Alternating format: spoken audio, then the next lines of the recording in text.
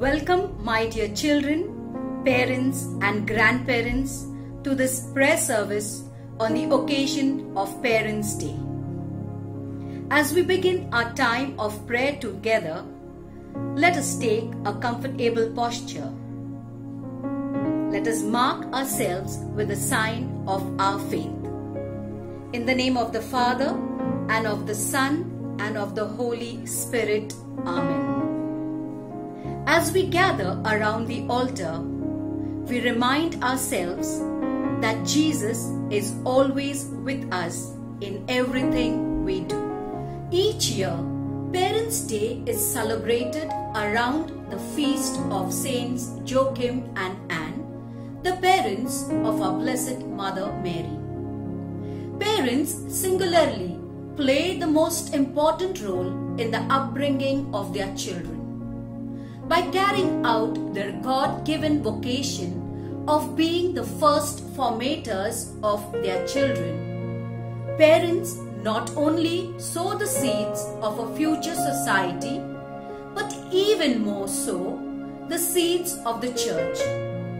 Through the love, support, forgiveness, and acceptance of what their children do, in a very real way, parents are called to be the face of God's love and mercy to their children. Through this short prayer service, we would like to thank God for the gift of our parents. This morning, we give thanks for our parents and grandparents for all that they do for us and with us, for all that they teach us, for the love we share with them, and most importantly, for being the face of God's love and mercy to us always. We begin by welcoming them in song, "This is the Day."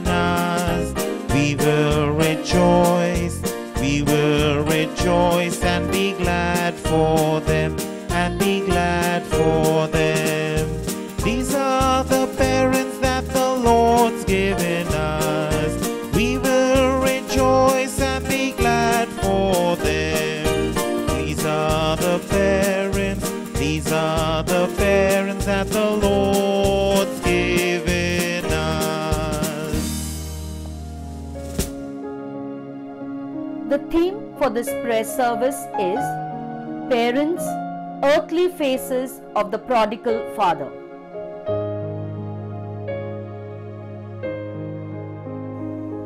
In his first letter, St. John tells us that God is love. We are invited to love each other unconditionally, to forgive without judgment, and to live as people who believe that all are made in the image and likeness of God. Now, we are going to listen to a story that helps us to understand that wonderful love and mercy of God. Let us prepare our hearts to listen to God's word.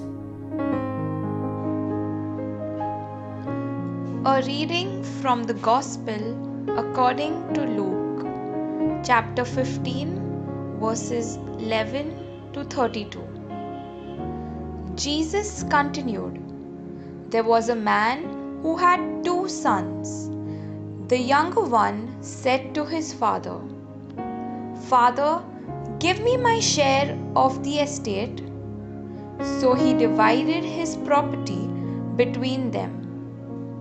Not long after that, the younger son got together all he had, set off for a distant country, and there squandered his wealth in wild living. After he had spent everything, there was a severe famine in that whole country, and he began to be in need. So he went and hired himself out to a citizen of that country, who sent him to his fields to feed pigs.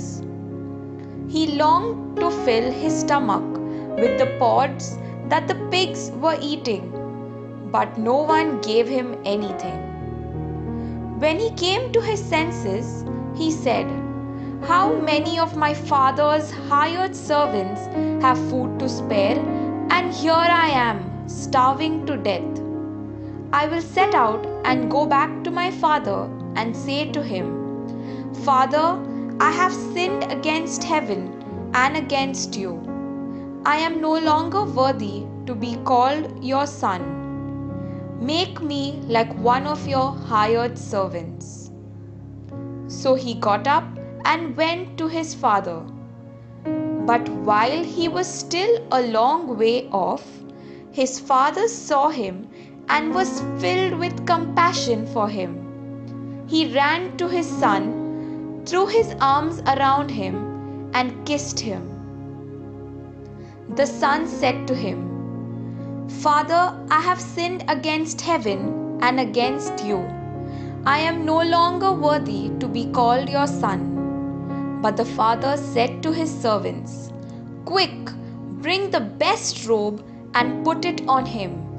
Put a ring on his finger and sandals on his feet. Bring the fattened calf and let's kill it. Let's have a feast and celebrate. For this son of mine was dead and is alive again.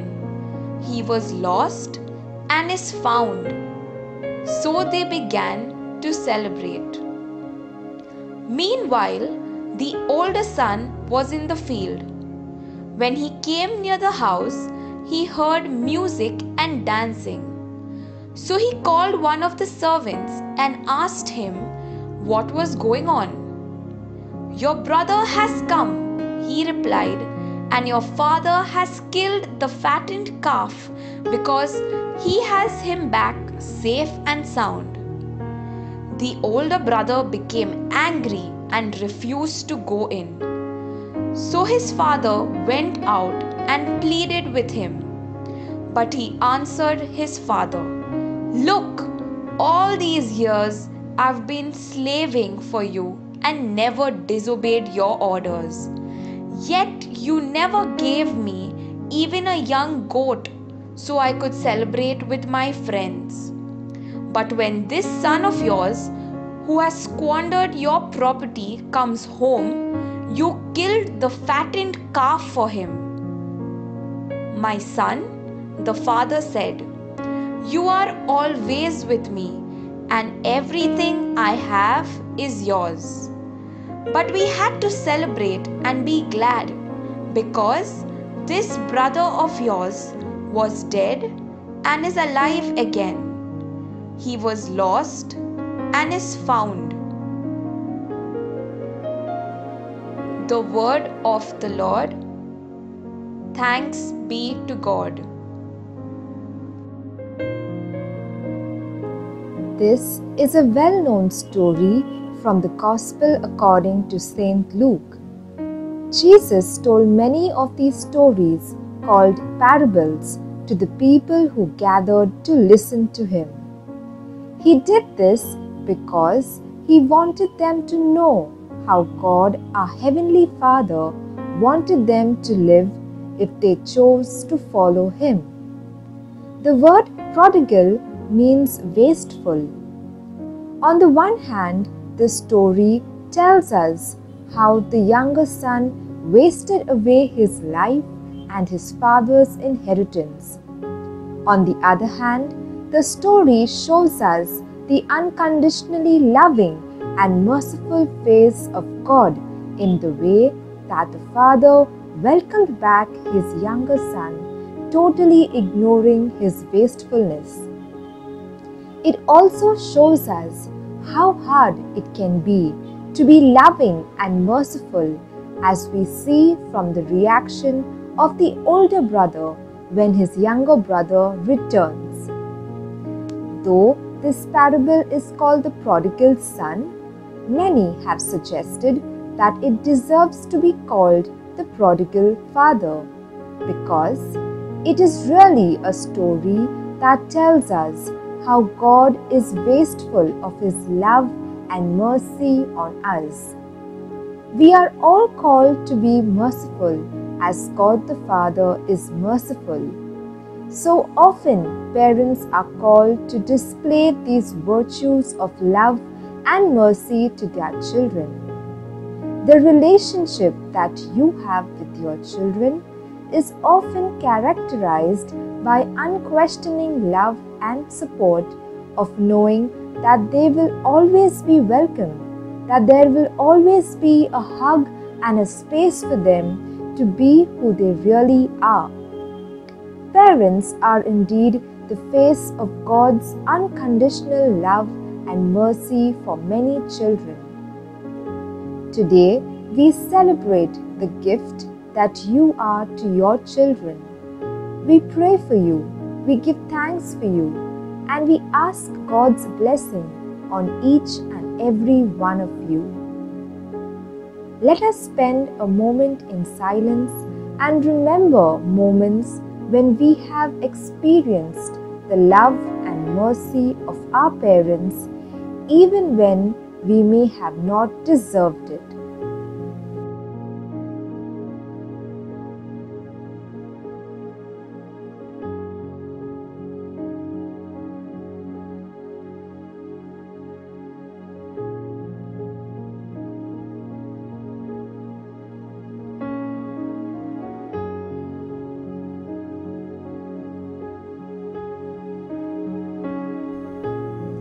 We will now have a simple ritual within our families.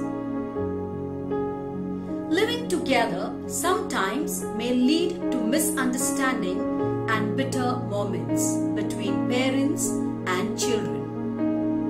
The Gospel passage we have just heard invites us to practice unconditional love and forgiveness.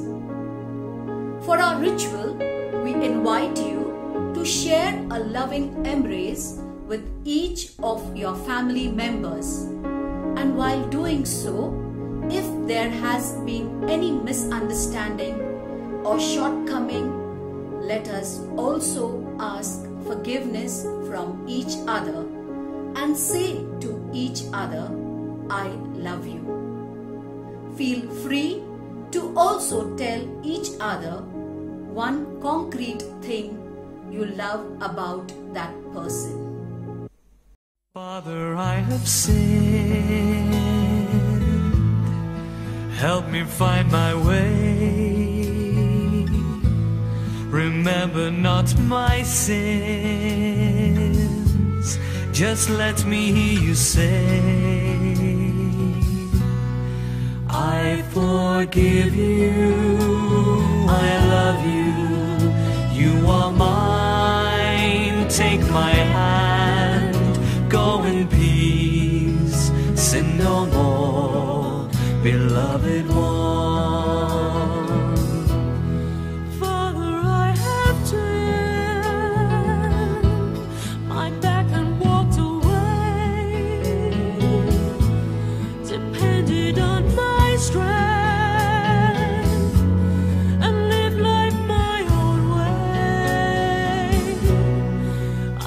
Forgive you, I love you, you are mine, take my hand, go in peace, sin no more,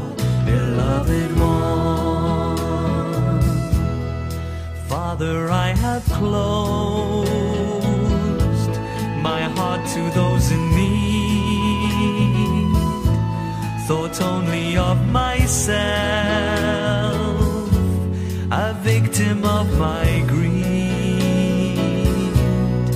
I forgive you, I love you, you are mine, take my hand, go in peace, sin no more, beloved one. Father, I have loved, if love's the word to use, I've played so many games, they've left me so confused. I forgive you, I love you, you are mine, take my hand, go in peace, sin no more, beloved one.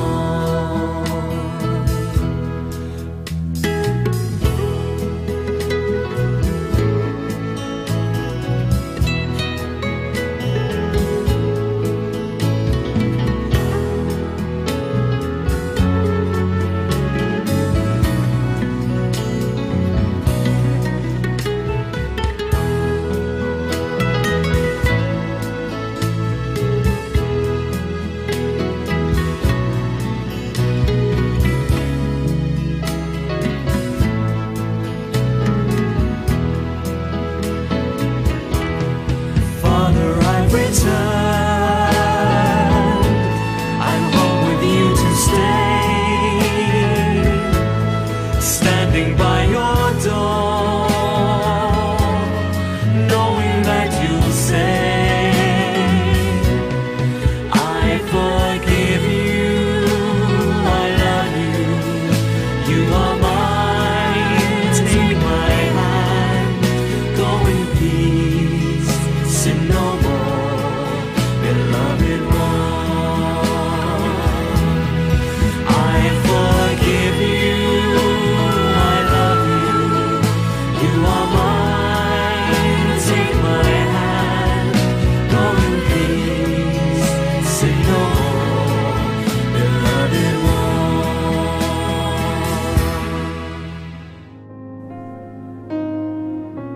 We now bring our prayers to God. Our response will be, Lord, listen to your children praying. Please listen to the tune. Lord, listen to your children praying. Lord, listen to your children praying. We pray for all who are gathered with us here today. We give thanks for the many different ways in which we show God's mercy to one another every day. In your mercy, Lord, listen to your children praying. We pray for our parents and grandparents who love us, care for us, and teach us by their words and deeds how to live like Jesus and be the face of God's mercy every day. Keep them safe in your loving care. Out of your love for us, Lord, listen to your children praying. Bless all children everywhere. Today, we especially remember children who are deprived of the love of parents. Grant that we may do all we can to share what we have with them. In your mercy, Lord, listen to your children praying. We remember our grandparents who are no longer with us. We ask Jesus to bless them to live forever with the saints in your heavenly kingdom, in your love and mercy. Lord, listen to your children praying. we also pray for our godparents who are our second parents in faith. Continue to bless them as they carry out their roles in our lives. In your mercy. Lord, listen to your children pray. Today, we think of the faith and love that parents share with us. They share their lives and gifts and play a special part in how we learn and live our faith. Lord, help us to share all that we have and all that we are. Help us to be the face of God's mercy to all we meet. Together, we pray the prayer that Jesus taught us. Our Father, who art in heaven, hallowed be thy name. Thy kingdom come, thy will be done on earth as it is in heaven. Give us this day our daily bread. Forgive us our trespasses, as we forgive those who trespass against us. And lead us not into temptation, but deliver us from all that is evil. As we come to the end of our celebration this morning, we will pray our final blessing together, inviting the children to extend their hands over their parents and grandparents and repeat the prayer.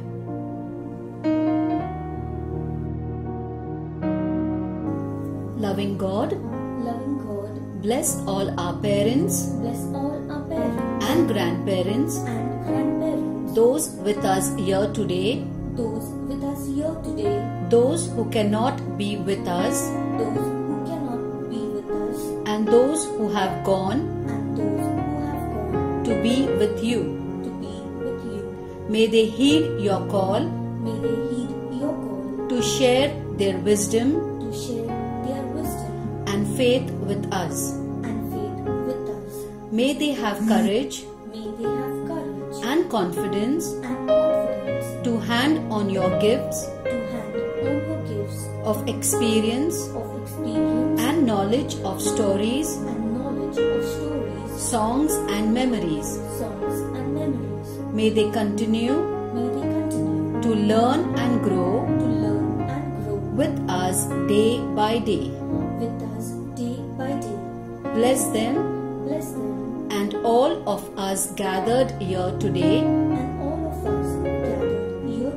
with health of mind and body. We make this prayer through Christ our Lord. Amen. Dear children, you may now present the cards you have made to your parents. Thank them for bringing you up and loving you always.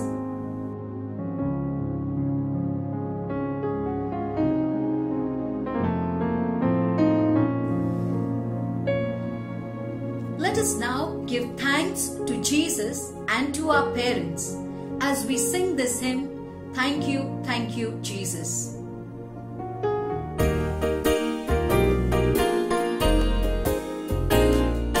Thank you, Jesus. Thank you, Jesus. Thank you, Jesus, from our hearts. Thank you, Jesus. Thank you, Jesus. Thank you, Jesus, from our hearts. Thank you, parents. Thank you, parents. Thank you, parents, from our hearts. Thank you, parents. Thank you, parents. Thank you, parents, from our hearts. We will always love you. We will always love you. We will always love you from our hearts. We will always love you. We will always love you. We will always love you from our hearts.